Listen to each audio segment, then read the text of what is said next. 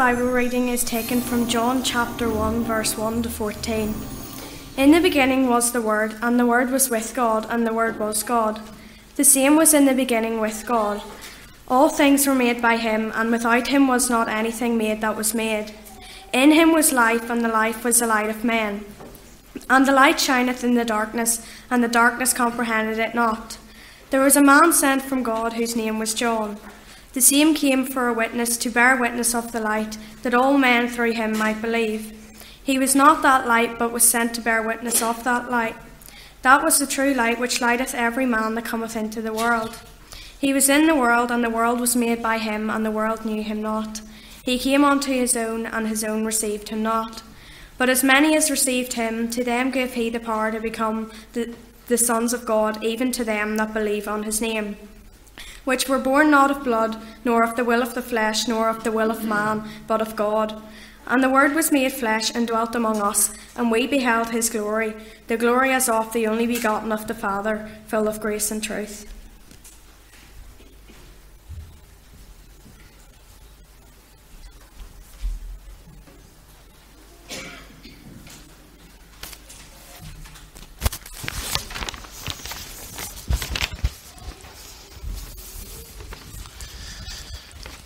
Well, again, can I thank everybody for taking part this evening. I'm going to stand over here now, because now that I'm going to speak to you for a wee while, there's two reasons why I'm over here. Number one, I have a tendency to move about a wee bit when I'm speaking, and I'd be scared of knocking that down and you's all laughing at me again. And the second reason is because I want to talk to the boys and girls down here, and they're mostly the Sunday school ones are all here, so I want to talk to them. Now, I have the screen here, and I'm going to use PowerPoint, so hopefully the first slide, there we go, the first slide has come up, and obviously we have our carol service today, and you're all here, and it's lovely to see you here. It is getting a bit warm, and I tend to take my jacket off even when it's cold, so you'll forgive me for taking it off now. But boys and girls, that has been brilliant. You have been absolutely fantastic. And you know, you said nearly everything that I need to say. You said everything about, you told us the whole message of the gospel, from the birth of the Lord Jesus Christ right through to the death and the resurrection, the rising again of the Lord Jesus Christ. And that was absolutely brilliant. But you know, we're all here because it's Christmas time, aren't we? We're all here because we're looking forward to Christmas. And how many sleeps is it now? James asked this morning, there's hands going up very quickly. Two sleeps. I can't wait. I really can't wait. I can hardly sleep on Christmas Eve, to tell you the truth. I don't need an alarm on Christmas Eve to wake me up. But anyway, we're really looking forward to Christmas. And one of the things that we love about Christmas, we normally, well, there's lots of different things we love about Christmas. One of the things that we love about it is that we get to spend time with our family, maybe with people that we don't see very often in our family. And we take time to go and to meet with them and to see them. One of the other things that we all, or some people like about Christmas, some people more than others, is we love our Christmas dinner. Who likes their Christmas dinner? Yeah, look at all the hands going up back there. There's lots of people like their Christmas dinner. I love my Christmas dinner, and I really look forward to Christmas dinner. Now, what are you looking forward to more than anything else? Go ahead. Presents, that's absolutely right. Looking forward to getting our Christmas presents. And as I say, it's only 2 days. 2 days from now, you'll have got presents and all the rest of it. Do you know, whenever I was your age, I loved getting presents. And my mummy's here, and I'm not going to ask her to tell you, but I remember getting up at wee small hours in the morning and sneaking down and opening presents and all the rest of it. Before everybody else got up, I would have sneaked down and opened presents. I'm not telling you to do that. I don't want any mummies or daddies coming to me and saying afterwards, I wish you hadn't have said that. Okay, listen to your mummies and daddies and stay in bed until it's time to get up. But whenever I was wee, one of the things that I used to love getting as a Christmas present was a board game. So games like maybe Monopoly or things like that. Does anybody get board games? Nowadays, nobody gets board games anymore. There's a couple of girls get board games. I love board games. And one of my favourite board games, the favourite one that I ever got at Christmas, was this one here, which is going to come up now. Over here. No, we're not working. There we go. Well, it'll probably go on about 3 or 4 slides now that I've clicked it 3 or 4 times. Anyway, Game of Life. I loved Game of Life. It's a very old game. Game of Life was first made around about 1860. So it's 160 years old coming. Now, I'm not going to refer to anybody, but it's a right age anyway. It's about 160 years old. And in this game, whenever you start off in the game, everybody gets a wee car, and they get a wee person. And if you're male, you get a wee blue stick person. And if you're female, you get a wee pink one. And that's the way it is. And then you start off with life from birth, and you go right through life to old age. And maybe you have to get a job in it. Sometimes in it you have to go to university. Sometimes, all the time in it you get married. And maybe you have a family. And you go right through the board game from birth right through to what they call the Day of Reckoning. And it's on the screen in the PowerPoint there. It shows up there on the top. It's the Day of Reckoning. And you have this Day of Reckoning, and it's a game that you can play, and it's really good fun. And we used to have really good fun with it. And it talks about life. But the thing about life, boys and girls, is this. Life's not a game. Life's a very precious thing. And while the game of life was good fun, life's not a game. And the Lord Jesus Christ came, and we have a verse, and I want to read that verse just now, and we're going to refer to it a few times. And the verse is this. It's in 1 John chapter 4 and verse 14. And it says, "And we have seen and do testify that the Father sent the Son to be the Saviour of the world." The Father sent the Son to be the Saviour of the world. When we think about the life of the Lord Jesus Christ, He didn't come and His life wasn't a game. He came and He was born, and we've thought about the fact that He was born as a little baby, and then He lived a perfect life, and He never did anything wrong. And then when He lived that life, then cruel men took Him and put Him upon a cross, and He suffered on that cross, and He bled and He died on the cross of Calvary. And then He rose again from the dead. And He won a great victory when He defeated death, and He returned to His Father in heaven. His life wasn't a game, but our lives aren't a game either. While we can talk about the game of life, we all come to that day of reckoning in life that they have in the board game. And the question for us is, where will we be? You see, there is a question there. Where will we be when we come to the day of reckoning? And the next slide made me think about this next game that comes up. I keep pointing at the wrong place. This is a game, maybe not many people maybe will have seen this. It's a game called Downfall. And I remember whenever we got this game, it was at Christmas. Actually, my brother got it. But it was a good game and it was fun to play. And it had a board that stood upright like that. When you play a board game, it's normally a flat board. Well, this board stood upright like that. It was a vertical board. And you had wee counters, and you put them into the top of the board. And then what you had to try and do was turn those wee dials and get all of your counters to the bottom, before the other person whose counters were on the other side of the board got their counters to the bottom. But they could turn the dials the other way when you took turns. So it wasn't just as easy as turning it until you got them to the bottom. But whenever I thought about Downfall, I thought about that game Downfall, and it made me think about a fall, a downfall. The Bible tells us in Genesis, in the very first book of the Bible, about how Adam and Eve, they had a fall. It tells us that they fell into sin. You'll remember that God had told them that there was one tree in the Garden of Eden that they weren't to eat of. And they weren't to take of the fruit of that tree. But the devil came and he spoke to Eve, and he said to Eve, "No, you'll be all right if you take of that fruit. You'll be okay. Nothing will happen to you." So she took of the fruit and she gave to Adam, and they both ate. And when they did that and they disobeyed God, sin entered into the world, didn't it? And sin brought death. Sin brought sickness. Sin brought tiredness and all of these things upon all people. You see, it was the fall of man. Do you know, we think about a game. Sin's not a game either. The fall is not a game. It's very serious. Because it was the fall, it was sin that separates us from God. And we can't fix sin ourselves. We can't work out these things ourselves. We need someone to deal with it for us. And that someone is the Lord Jesus Christ. We need a Saviour. The Father sent the Son to be the Saviour of the world. And I've given you the answer to the next game that comes up on the screen here. There we are. It's Guess Who. Lots of people like to play Guess Who. And in Guess Who, each board has 24 faces.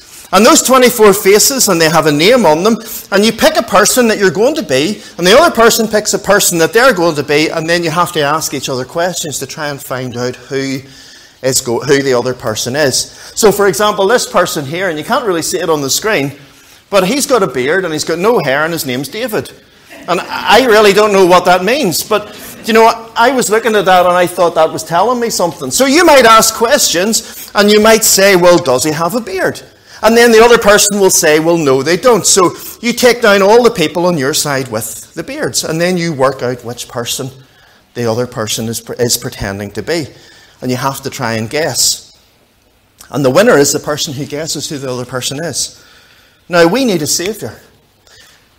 But we don't have to guess who. Because the Bible tells us that the Father sent the Son to be the saviour of the world. It tells us that in our verse. The Father sent the Son to be the saviour of the world. The Son is the Lord Jesus Christ. Do you know, boys and girls, some people think that they don't need a saviour. Some people think that they're smart enough. Some people think that they're good enough. And because they think all of those things, they live their lives doing things that are just out to please themselves. And people live lives to please themselves. And in our next slide, we're going to see here that some people live their lives and they go on a trivial pursuit. Now, the game Trivial Pursuit, what that means, I'm going to explain it to you very simply. A trivial pursuit is where you're trying to do something, but there's really no reason for doing it. There's no purpose for doing it. But really that game, Trivial Pursuit, is a game to see how smart you are.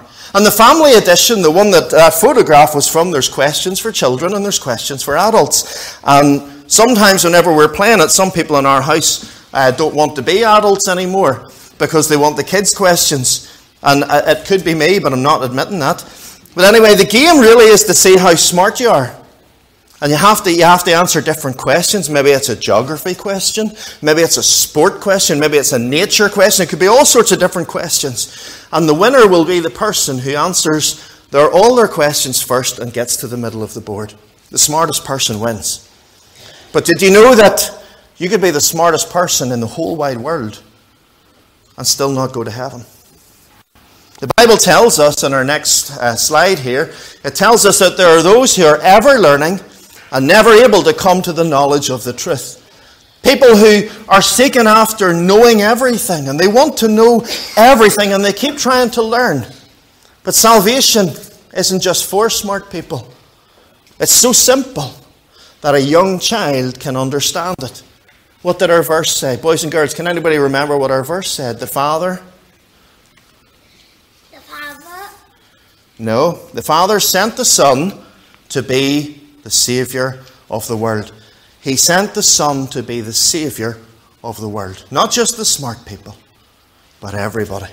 Do you know, there's another game that I thought about here, and it's Monopoly. I mentioned it at the start, and this is one of my favourite games, and it can take a very long time to play Monopoly. You know, you could play a game of Monopoly all day and still not be finished. It's a very, very long game sometimes. But you have to go around the board, the Monopoly board, and you have to try and buy as many different properties as you can. And then after you've bought them, then you build houses on them and you build hotels on them. And then somebody comes along and they land on one of your properties. And when they land on one of your properties, they have to pay you money. And the winner in the game is the person who gets the most money and has the most property at the end. The richest person wins in Monopoly. Did you know that you can be the richest person in the whole world and still not go to heaven? That's what the Bible tells us. The Bible tells us in our next slide, what shall it profit a man if he shall gain the whole world and lose his own soul? You can be the richest person in the world. You can have all the money that you could ever imagine, but not go to heaven because you haven't trusted Jesus. You see, only Jesus can save us. Not our money, not our riches. What did the verse say? The Father sent the Son to be the Saviour of the world. We need a Saviour. We don't need all the wealth of this world. We need Jesus. You know, the last game is a game which is called Balderdash. It's a very funny word. And there are words, the game, what you have to do in this, there are words in it, and most people don't actually know how to pronounce the words. Never mind how to, or know what the words mean. And you have to try and work out what the meaning of the word is. So what you do is everybody makes up their own meaning for a particular word. And they put that into the middle, and then the person who's looking after, who's controlling the game, they read everybody's answers out, and then everybody has to try and guess which is actually the real meaning of the word. And the trick is to try and come up with such a meaning for the word that other people will think, oh, that sounds good. That sounds like that might be it. I'll pick it. Because for every person who picks your answer, you get a point. And the more points you get, the more you win. But you know, there are people in this world who will try and convince you that they know better. There are people in this world who will try and tell you that what their belief is right. They'll try and tell you something, and they'll say, for example, that, well, God didn't make the world. And they'll say that there's such a thing as evolution. God didn't create the world. They'll say it just happened in a big bang, a big explosion, and the world just came into being. Can you imagine that? Does that sound even sensible at all? That there was just an explosion and then the world just appeared? Isn't it really silly? Imagine if when James was building this church here a few years back, and James just came along one day, and he got onto the site, and he just brought in trailer loads of bricks and mortar and tiles and all sorts of stuff, and he just piled it up in the middle of the church, in the middle of the ground there, and then he just blew it all up. Do you think that would have built the church? No. Well, that's what evolution teaches. It teaches there was a big bang, and everything all came together, and it all formed properly. It's just silly. It's just nonsense. There's other people who say there's no God.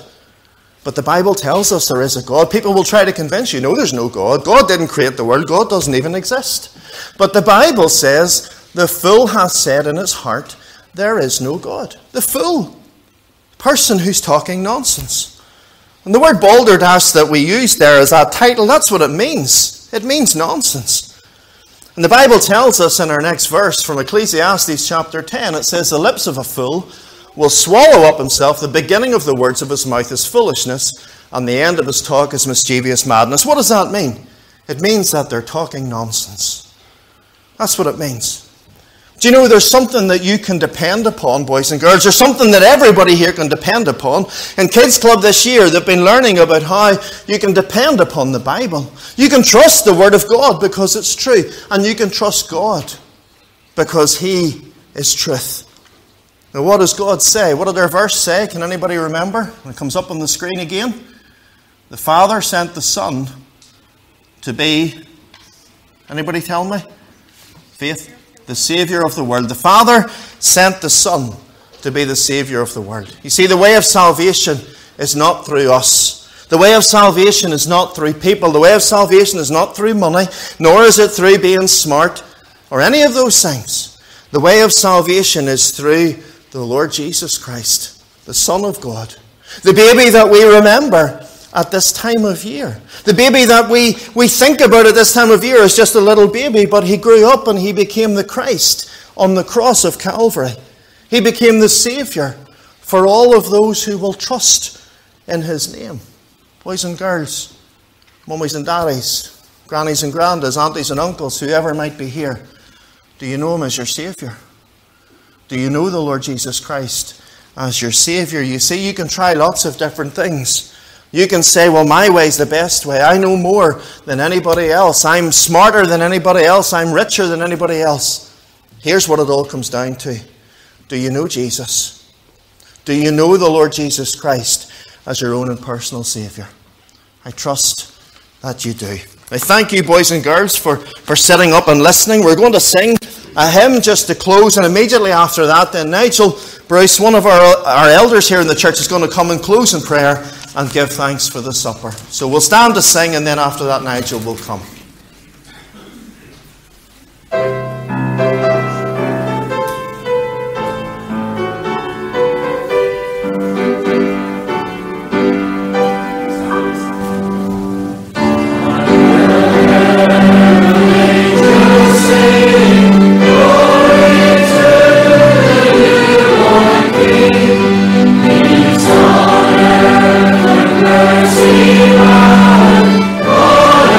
See